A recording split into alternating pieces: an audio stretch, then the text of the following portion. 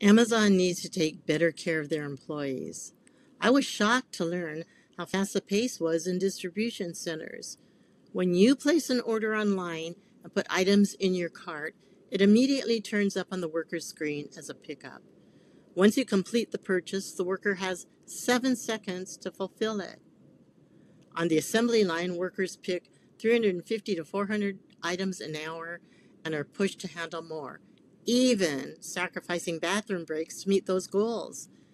Amazon's serious injury rate is 80% higher than the rest of the warehouse industry.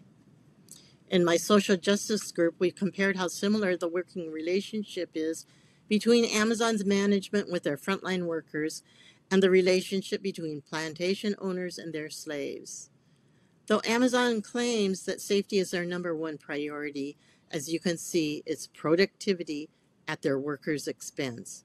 I encourage Amazon to humanize workers and prioritize their health and safety.